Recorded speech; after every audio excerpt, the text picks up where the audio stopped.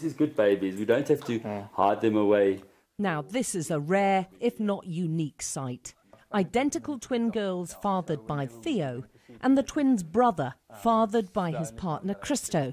And all three born together, courtesy of a surrogate they met by chance because of the Oscar Pistorius murder trial.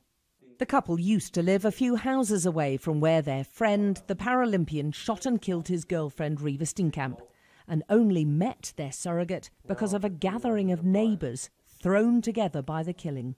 I feel guilty sometimes. Remember, Oscar was, I think, I haven't seen him for a while, and he's going through this very, and I know if he would have been here, he would have been teaching this boys and girls all the tricks in the book and being a good uncle or a good uncle. And I feel guilty sometimes, but that's way of life. The triplets were born prematurely at 31 weeks. A large medical team was in attendance. They weren't expected to survive. In fact, other doctors had earlier advised terminating at least 2 in the womb to give the third a better chance.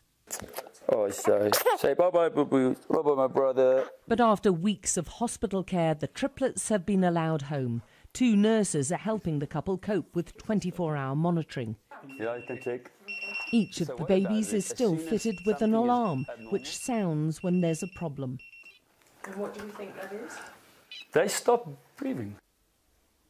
There are challenges ahead. Zoe was born with a heart problem and she'll need surgery within months. But they realise just how very lucky they all are. Yeah, it's an experience of a lifetime. I tell you what, I think, you know, I don't think you'll listen to people, and I don't think you'll ever understand what it feels like or mean to be a parent. And it's indescribable. I am. Ach, we're so happy. I think we're blessed. No, we're so happy with them. Where's the people? These are the babies that weren't expected to be here. Joshua and Kate, and her twin Zoe, the babies who doctors are calling an extreme medical rarity.